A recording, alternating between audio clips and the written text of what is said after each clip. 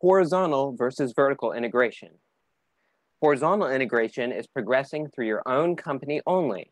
Vertical integration is utilizing aid from other companies for progression in techniques.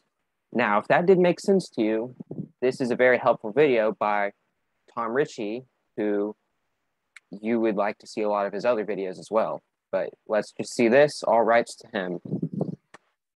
So when I integrate vertically, I'm buying different types of companies in order to enhance my supply chain. This way, I don't have to rely on a middleman. Instead, I own everything. I can make it efficient. He's talking about vertical. Now, if I want to integrate horizontally, let's say that I want to eat a big breakfast every day, huge breakfast every day.